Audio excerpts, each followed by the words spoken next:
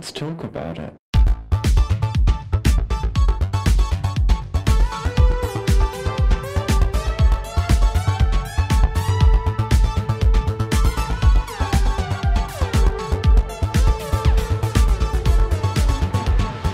Hello and welcome back to Thicc Radio, the podcast where we talk about gaining, fetishism, and everything in its orbit. I'm James. And I'm Tim, so let's get into it. Today we're welcoming to the show for the first time. Today we've got Pablo. Hey, Pablo, how are you? Hey, I'm great. Thanks for having me. How are you? Doing good. Good, we are good, and we are all the better for seeing your lovely face. You've got this gorgeous smile going on. Oh, it's fabulous. We love to see it. Listeners, you can't see, Thanks. Pablo is styling for us here on the podcast today, looking stunning and handsome and gorgeous and thick and lovely. Thank you. So, Pablo, we've brought you on today because whereabouts are you from? I'm from Mexico City. You're from Mexico City, which educated guess here is in Mexico. Is that right? Yeah, that's right. Fairly safe educational guess. Thank you. Well, listen, I'm not the most familiar with North America. You know, you've got like a London, Ontario. There's a fucking Miami in every state or some bullshit like that in America. There's Birmingham. There's Paris, Texas.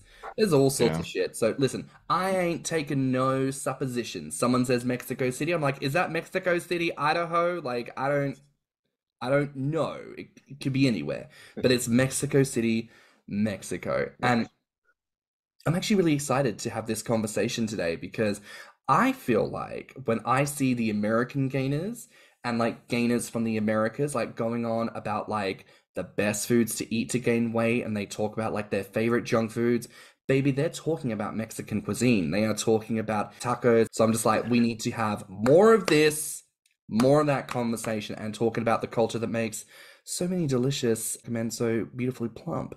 So are we ready to get into it? Pablo, are you ready? Ready, of course. Fabulous. So you're from Mexico City in Mexico. Outside of gaining, tell us what the day-to-day life is like. Well, it's pretty hectic, I would say, because it's a big city. And there are lots of things to do. I think it's the second city in the world with the most museums just after London. So there's a lot of things to see and a lot of things to do. There's a lot of variety, I think. It's not as, cosmopolitan as Paris or New York, but it has a lot of people coming and going everywhere. And it's mainly a stop for people who come from South America to go to the US or to Europe. It's like a middle point. So it's very crazy living here in the city. It's interesting you mentioned that. It's kind of like a stop point for people in South America, because I think I sometimes forget that London is like that for a lot of Europe. Obviously, there are still such huge cities: Amsterdam, Berlin, Paris, Rome, Madrid, and Barcelona, and so many huge places. But when Europeans want to travel west to America, generally speaking, like London is kind of that hub before you kind of like branch out and go elsewhere. So it's interesting to consider that Mexico City acts like a bit of a gateway for South America, right? Like, so that must mean that in Mexico and in Mexico City, that it almost lends itself to this blending of a lot of South American culture and cuisine, kind of like winds up there and gets fused together and ends up all delicious and yummy. Is that right? Yeah, mostly. And we have a lot of cuisine of our own, but we also love to have Central and South American food. Oh, because it's a common mistake that Mexico is in South America, because Americans call us South of America, of their country, but it's actually North America. Yeah. That's another thing I think would be good to clarify for this here, and I'm sure everyone will have their different interpretations, but I know that there's references to regions: North America, South America, and Central America. I would interpret Mexico to be central, but please feel free to clarify. You say it's part of the North American continent, is that right?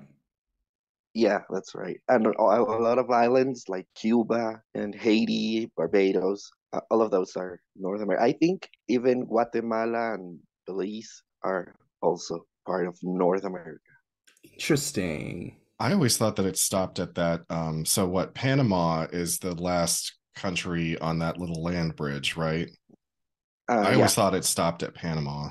but those sometimes those Nicaragua and El Salvador and all of those are part of Central America. This Yeah, little that little land Okay. bridge right there. Yeah, which when I was being educated as a child, like we called it Central America. mm, yeah, Interesting. here too. Well, look, thank you for clarifying. I think, like I say, there's even at the start of this podcast, I think I mentioned Mexico. Like, my understanding is that it is classified as Central America because that's just how I think a lot of the world breaks it all up. You know, that there's like kind of Yeah, the big blobby bits, and then it's kind of where it all like sneaks into the middle, that it all kind of like winds up that way. But then, hey ho, what do we know? We are not Americans ourselves. It's not up to us to define that. So thank you for clarifying. Mexico is a part of North America here on the podcast. If you didn't know, I've been educated. We now know. So, Pablo. Well, I would think that if you had any kind of schooling in any part of America, you should know that. it's a common thing. But I don't mind, but many people get kind of like bummed about that. But I don't mind. You know, it could be Central, it could be North. But I think we're called South America sometimes because we're south of America. You know, Of the United States. the Which is country, weird the to me United States. Yeah. because it's weird to me because those people who say that Mexico is South America would not say Canada is North America. Yeah, that's They true. wouldn't turn around and be like, oh yeah, see, this is South America, that's North America. Well, what are you, America? It's like Central America. the one that matters. I mean, I'd love it if like one day they're Spike. just like Europe. Oh, you mean East America? What do you call Asia? West America? What's Australia? Southwest America? Like The land down under America. the actual South. I'm from the people in America. I've talked to a lot of like people from the southern US who love to be like, I'm from the South, and I, being from Australia, love to say I'm from the actual South, the South, the planet. So I'll take my Sure. South pride. Thank you very much. I did want to ask, and maybe we've already talked about this through this conversation, what is one of the biggest misconceptions people have about Mexico? And maybe that's part of it, but maybe is there something else that's a very large misconception that people have about life in Mexico? Well, the first one, I guess, the most obvious would be like because of Hollywood and all the movies and everything, it's that we're all just a big desert land, that everything looks orangey, or that it's always the sunset, those colors. Yeah, I have noticed that too in a lot of films. Whenever they depict Mexico, it's like red dirt and like there's an orange filter on everything.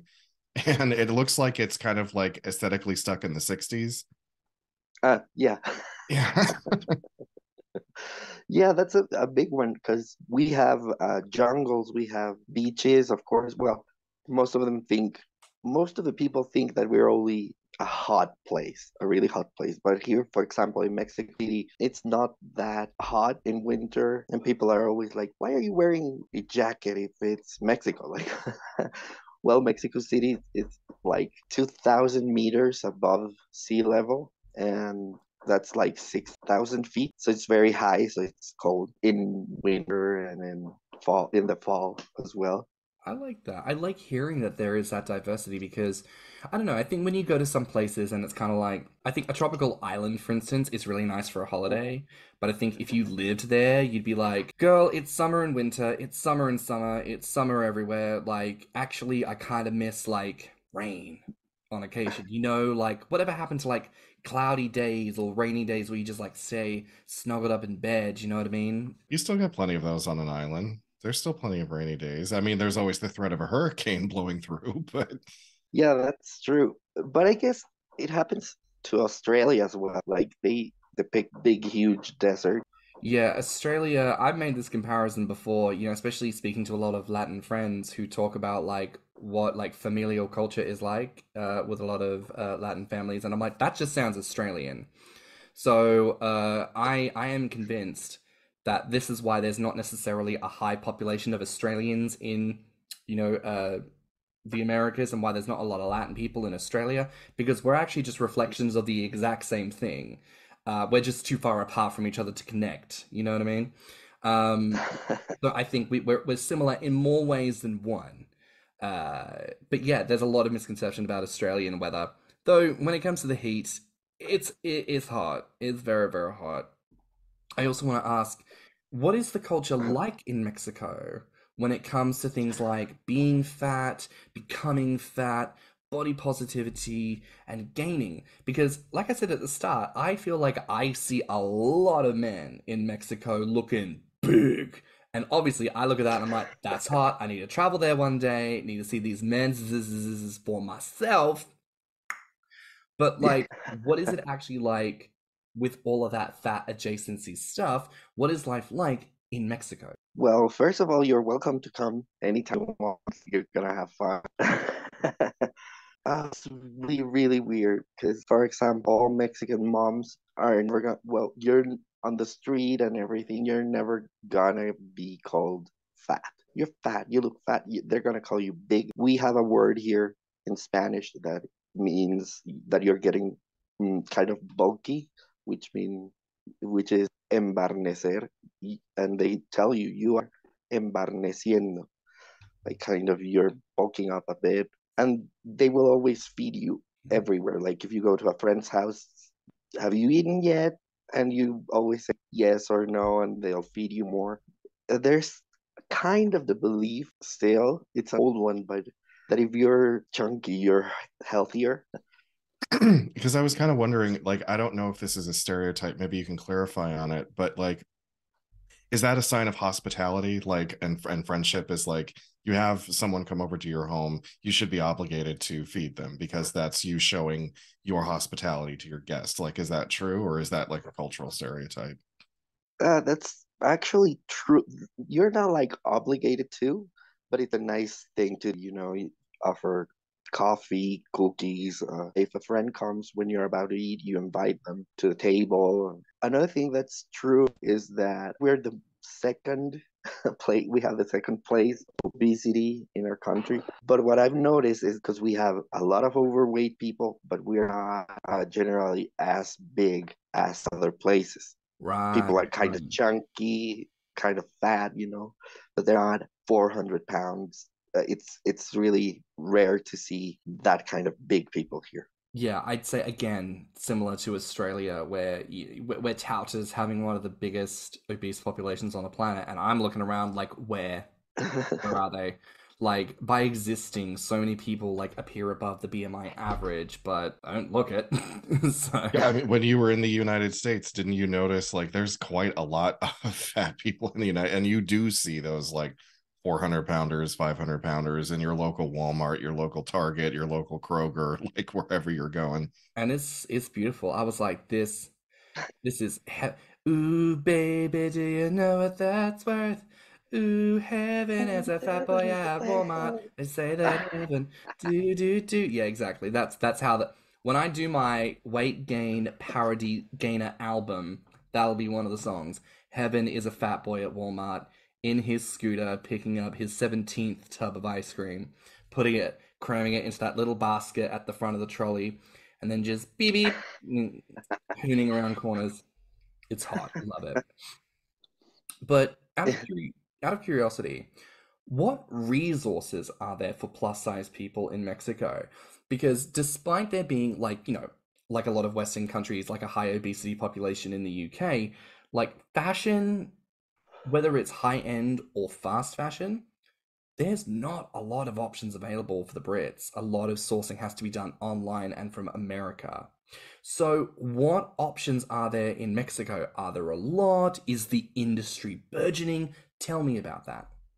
Well, I guess We do have clothes for bigger people. That was quite a complaint of mine actually when I was really skinny because I couldn't find clothes for really skinny men. It was the opposite for me and I was like always angry about it. But I'm not as big as to have had trouble with that. But I guess there are options because I know really big guys that have really nice clothes. So I don't know if they buy them online, but know that there are clothes for bigger people. But it's good to know that there are options. I feel like, Tim, I don't know about you, but it feels like any time we really sit down with a guest and we kind of probe, like, what is it like buying clothes in your country? What is it like trying to get access to healthcare, especially with weight-related bits and pieces in your country?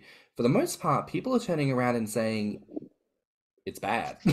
It's bad Yeah. and there's nothing. Yeah. So it's actually reassuring to hear someone say, hey, I know a lot of big guys who wear really nice clothes. So listeners, maybe we need to do some digging. If anyone wants to do some research into clothing providers of a Mexican basis, let's find out, sis. Let's get into it because I Yeah. wouldn't mind having something cute and comfy to grow into.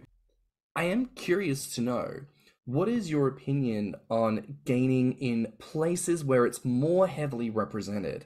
So places like in the US, in Canada, in the UK, in Germany. Like, what's your take on gaining in places like that?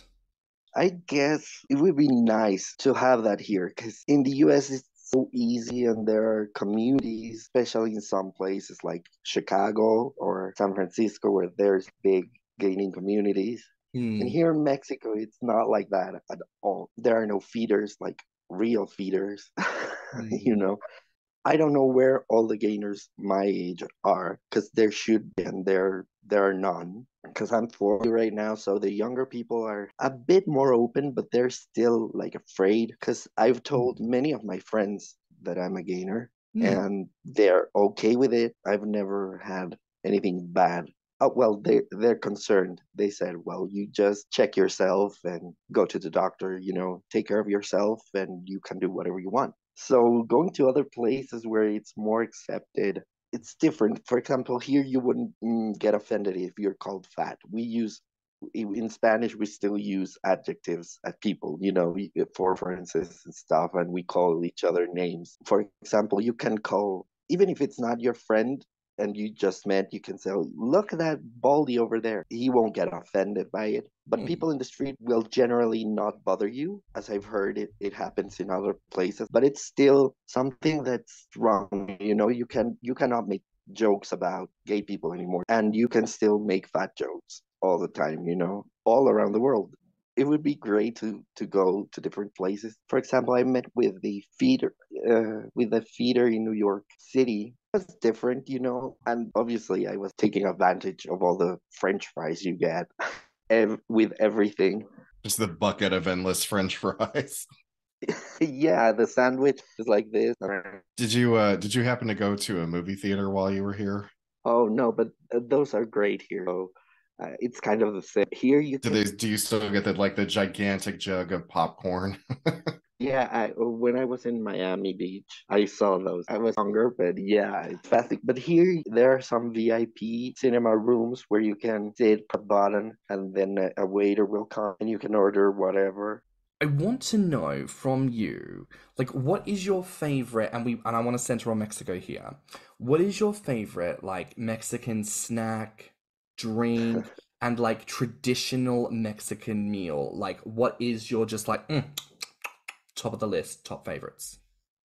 Oh my God, there are so many. Most people think that tacos are come in hard shell. That's not true. We don't have, the folded hard shells for tacos. We have tortillas, which are Oh, soft, nice, and hot, and you can go buy them in the tortilla stores. There are stores that sell only tortillas, and you have them fresh with avocado and everything else. But we have tacos of mm, everything on them. And there's one dish called cochinita pibil, which is from the southeast part of Mexico. And my dad's family is from that area, so we love all those dishes from there. Pork baked in the ground, covered in banana leaves. with a special salsa sauce, and then you make tacos or sopes or panuchos, which are all based. And oh my, I love tamales, I love tlayudas, I love pozole, which is a Mexican soup that we mostly eat in September, which is our Independence Day. Mhm. Oh, which there's another misconception because most people in the US think that Cinco de Mayo is our Independence Day. It's not, it's in September. That's not a surprise, though. Americans will take anything and turn it into an excuse to celebrate something for ourselves, Yeah, because Cinco de Mayo is now a huge drinking day in the US, and like every holiday is a drinking day in the US. Like everybody wants to get hammered on a holiday. Same with the UK, honestly. Like it's like, why the fuck are a bunch of British celebrating Oktoberfest? Umgeschlagen für all German. No, you're not. You're from Hastings. No one gives a shit, Derek. Does anybody in the UK celebrate Bastille Day though? If they're not French? No, I don't. No. No. But then the no, English and the French, not there's a here. famous like disagreement there. Mm. But Papa, it's interesting you mentioned about like the pig that's buried in the ground because in Polynesian culture, this is something that we also have in Australia called a hungy.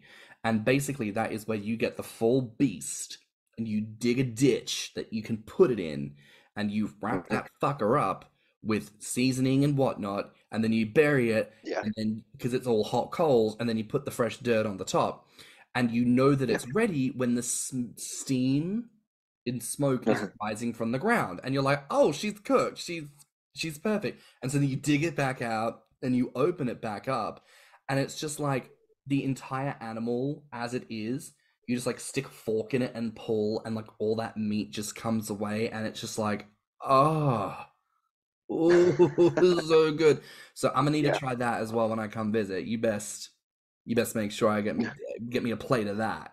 But that sounds so tasty. What about like a Mexican drink? Is there like a fruit drink or an alcoholic beverage or like a dairy something? Like what's like the Mexican drink of choice that you love?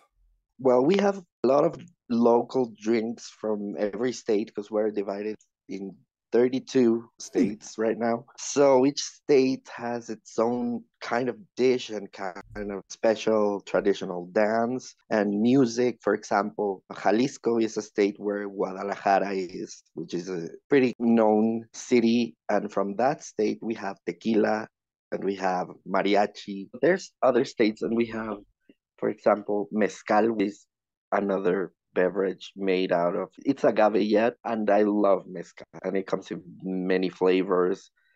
We have in Veracruz, we have toritos, which are like kind of like a coconut liquor, and but we have from lots of fruits. Yeah, we have cherry liquor. We have, oh my god, almost every fruit. We have strawberry and Ooh, probably banana. I don't know. strawberry liqueur. Now that does sound nice. This is always my go-to thing. Is like I love a cocktail where I'm just like I need at least a little bit of curacao, a little bit of rum, and a little Yeah. bit of grenadine, and then just any other fruit flavor I can get in on top of that, so that my pint is like full up. And then like, oh, I better top that up, and then it's like a little bit of lemonade on top, and I'm like, ooh, there you go. It's a fun cocktail. But like the fruit flavor balances are Mhm. so perfect that someone sips it and they're like, oh, girl, this tastes like fruit juice. That doesn't taste alcoholic. And I'm like, But generally, I either tequila or rum, but Mhm. I love mezcal. Now, I do want to ask, Yeah. when you were growing up and when you decided to start gaming, were there ever any characters on TV, any actors, singers, public figures who were big and fat? People who you looked at and said, oh, I want to be like him. Well, we have a lot of American influence here, so I'm trying to remember my first one, like not a cartoon, because cartoons had a lot of influence, but a person. I remember Dom DeLuise, and I remember John Candy as well in Splash, and he wasn't really, really big, but then he got bigger. So I said, yeah, I like that look. For example, my grandfather was really, really big at one point, and I wanted to be like him. He was a big influence in my life, and I said, I want to look like that someday. And that was even before I knew I was gay. Like I came out of the closet at 21. See, I think that exact same thing. Like, I knew that I wanted to gain when I was like 7, 8, 9 years old Mm, because I saw these big, beautiful men who I was like, I am just obsessed.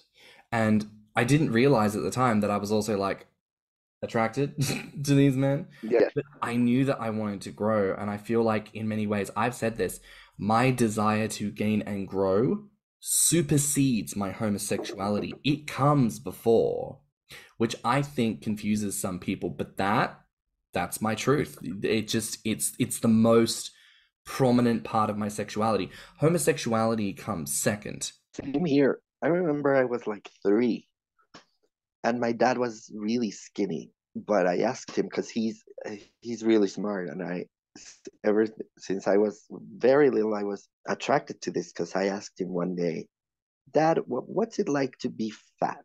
And he said, I don't know because I've never been fat, but I guess it's just the same as being thin. But I remember asking, like having that curiosity since I was 3. Mm. I remember, and I cannot remember when I saw this, and I'm sure I've shared this on the podcast before, but there was one time I was like, I couldn't sleep, and I'm watching late night TV that's so late, it's actually early morning TV, right? And someone was doing an Yeah. interview with Nigella Lawson, right? Infamously curvy, buxom, beautiful, sultry chef, lady chef, gorgeous, stunning. And they'd asked her, like, what is your opinion on all of this cooking with butter and fat and obesity? People become obese. What are your thoughts on this? And she says, I imagine it must have been a delicious journey to become fat. And I was like, Miss Nigella Lawson is on our team. Even if she doesn't know that she is so on our side for this. And I was like, that is it. When I think about me and the life I want to lead, I'm fat. But having grown up skinny, I always really struggled with food because my mum's a shit cook. Like, devastating, I know, but she is. And I was always like, I think food tastes terrible. How do I gain and get fat if food tastes terrible? I had to adopt this Nigella Lawson idea of things where things need to be delicious. And it's true. When food is delicious, you can make someone a meal, healthy and nutritious, but it doesn't taste good. And they Mm. maybe can force themselves to finish that plate.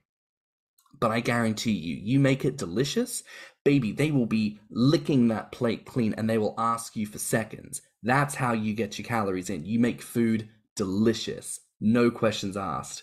The people will come and they will grow nice and big and fat.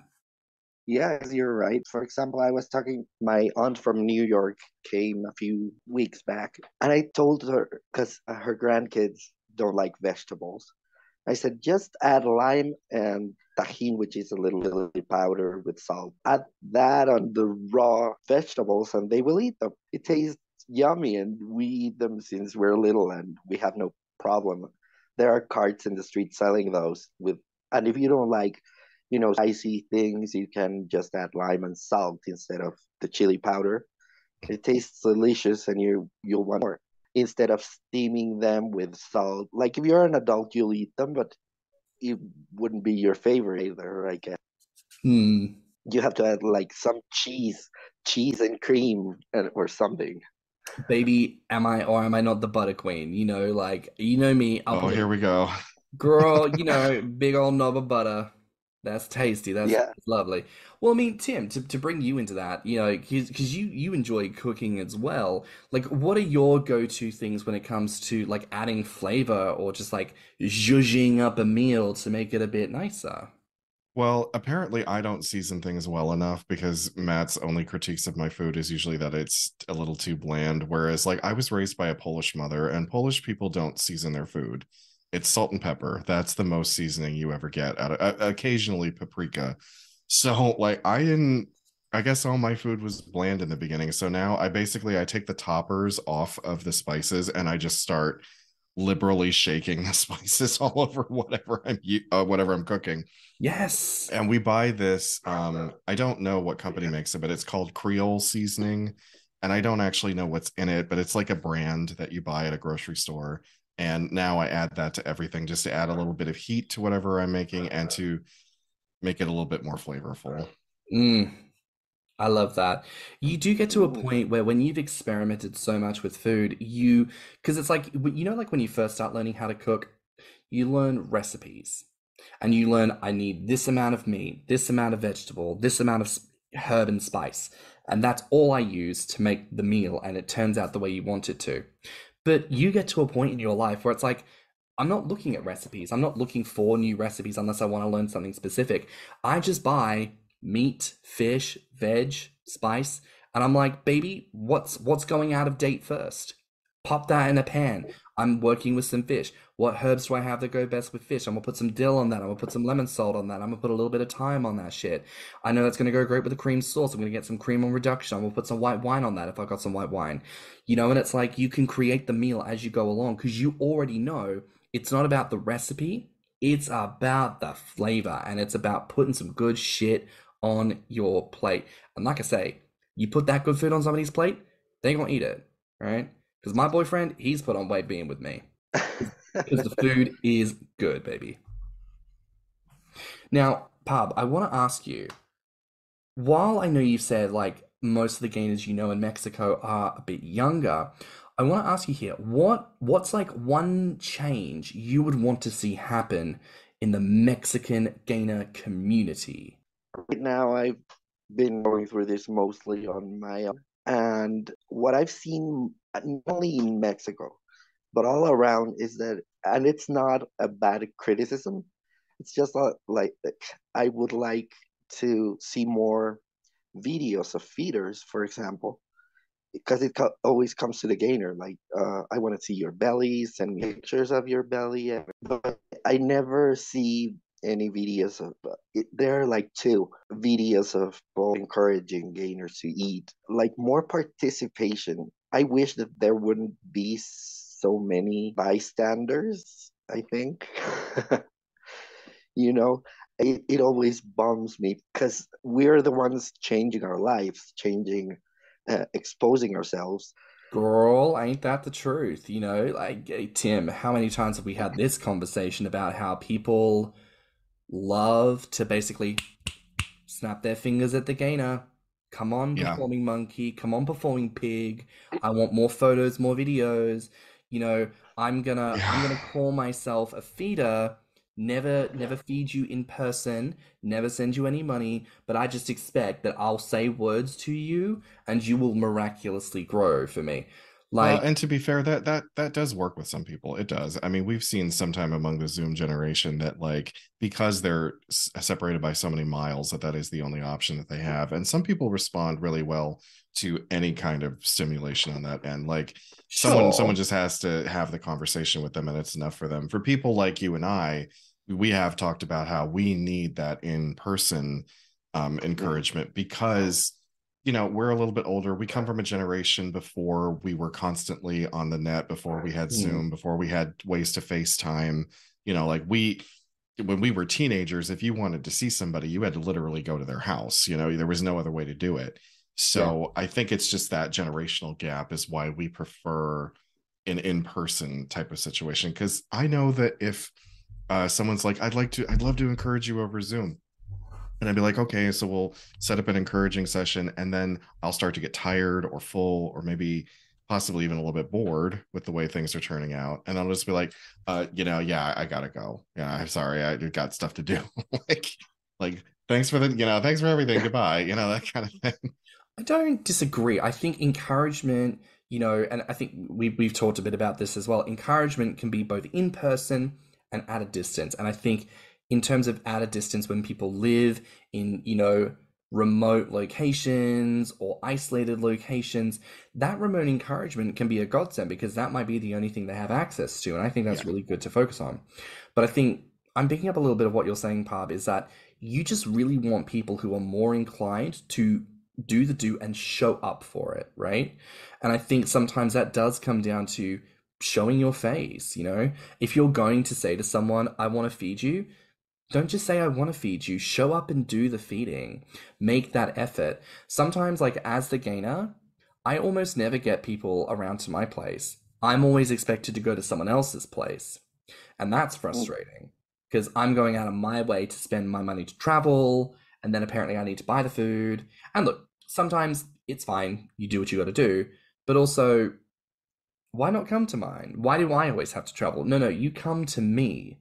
I want to sit on my couch, be fed on my comfortable couch. And then when all is said and done, and maybe the sex happens, but even if it doesn't happen and we're all finished, off you go. You can be the one to go home now. I don't want to have to. I've just been stuffed. I'm ready for a nap. I don't want to have to get on the train for an hour and come all the way back home. Even if it is at a distance, because I have many friends from all over the world, and it's been wonderful to have this new communications. Because when I found out I'm gaining, there was just, as you said, like 3 pages, and it was bodybuilders, which still is around, and there was Gainer Web, I think, and Fatnats maybe. It took forever to download one picture, you know. Because that's And something now, that the Zoom kids don't know nothing about, that dial up when you were tying up the phone no, line yeah, and it took no, 20 minutes to download a picture. yeah, and then your mom picked up the phone and it went all to start all over again. And it's great to have this right now. You know, I could go now to England and I have friends there, and Yes. Which, by the way, come to London. Come to London. Would love to have you here. I would love to. And I have friends in the Netherlands, and I have friends in Germany, and I have friends all over the US. I doubt that you would ever have any reason to come to Cleveland, but should you ever find yourself in Cleveland, just let me know. Cleveland's not the kind of city that people intentionally go to. Yeah, but it'd be nice, like, to know other places, because I've only to Denver and LA and New York and Miami and Orlando, I think. I think it's something that a lot of people struggle with, but again, I think this is where conversation comes to the salvation. You know, the more we talk about this, the more we share our experiences, you know, like having you on this podcast, being like, hey, this is Pablo from Mexico City. Bitches, if you go to Mexico City, hit this beautiful fucker up. Have a gaming session with Pablo, go to dinner with Pablo, hang out with, like, we don't need to sit in these isolated realms thinking that we are on our own and must do this alone. Like, there is nothing wrong with experiencing this with other people, you know? And I think that's honestly where you get the best out of it, because I fantasized for years about gaining and I would jack off.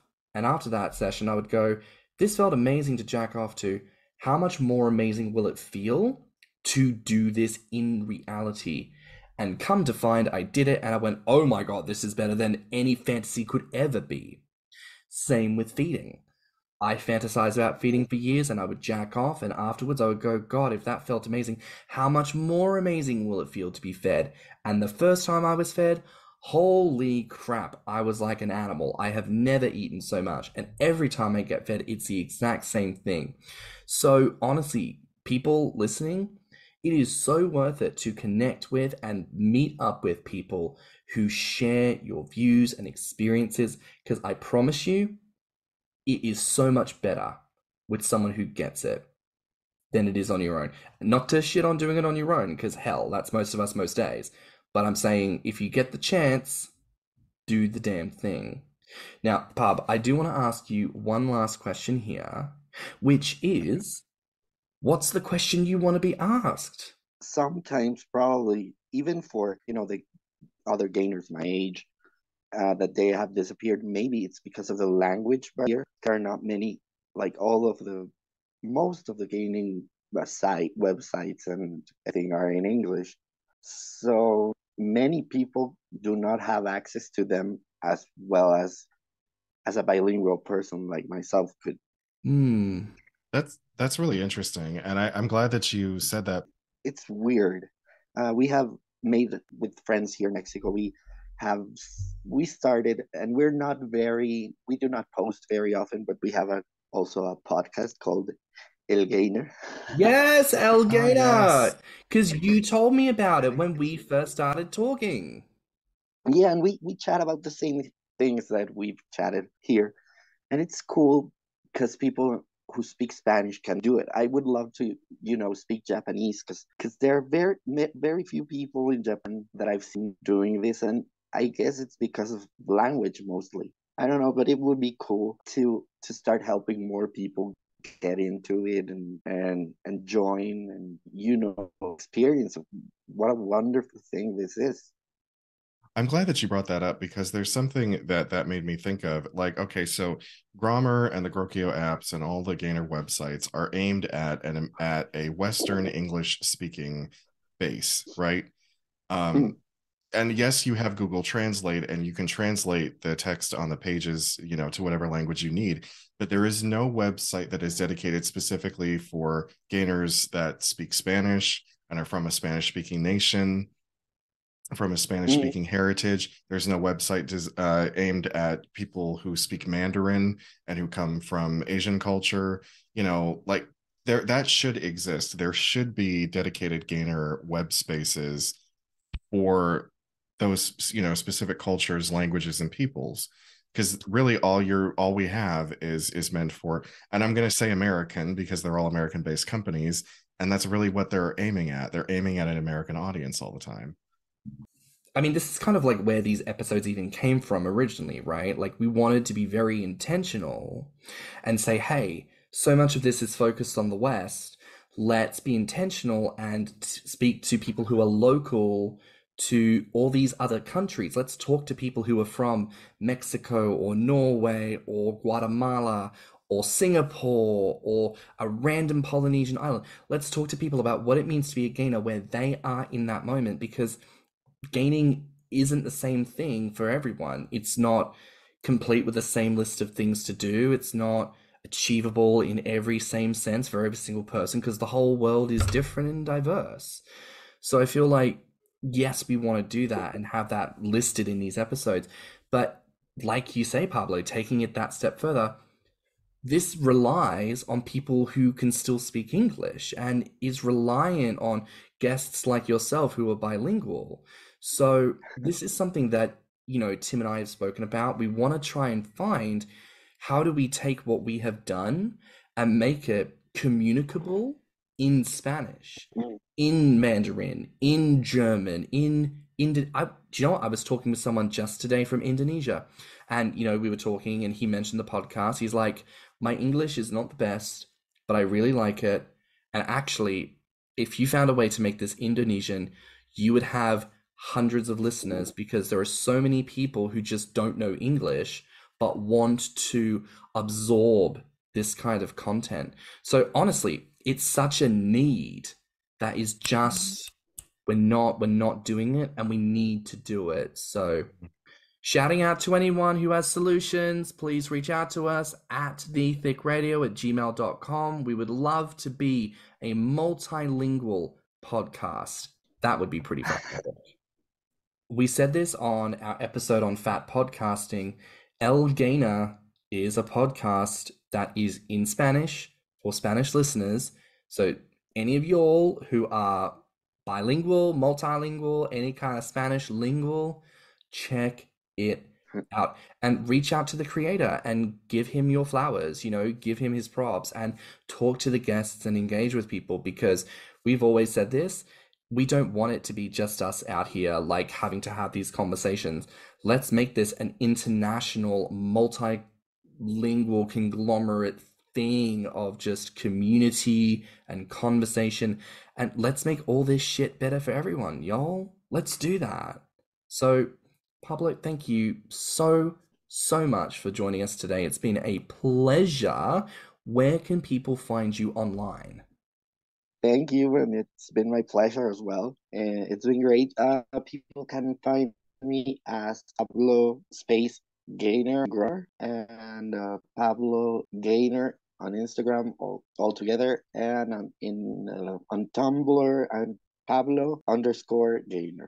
You can contact Hugo Hunter at elgainer.com, which is the podcast and some articles we've made. Yes, everyone, go check out El Gainer, listen to all the episodes, talk to the creators, give them their flowers, support them, build it up, make it into the next fabulous thing for the Spanish-speaking, gaining, and fetus communities. But That's it, y'all, for another episode here on Thicc Radio. Please remember to like and subscribe, rate us 5 stars, and leave us a good review. We don't have enough reviews. Please write us something lovely. That would be much appreciated. If you liked this episode, the podcast, or just us in general, share it with your friends and encourage them to tune in. You can find me on Instagram and beefyfrat at stannnum. And you can find me on Instagram, Twitter, YouTube, TikTok, and beefyfrat at thiccymouse. You can also look us up on TikTok at Thicc Radio or at our website at www.podpage.com/Thicc Radio. If you want to submit a voice note, you can reach us at anchor.fm/Thicc Radio/message. And if you have any questions or ideas for episodes, you can reach us at thiccradio@gmail.com. So until next time, bye, Fats. Bye, Fats. Bye, Fats. Let's talk about it.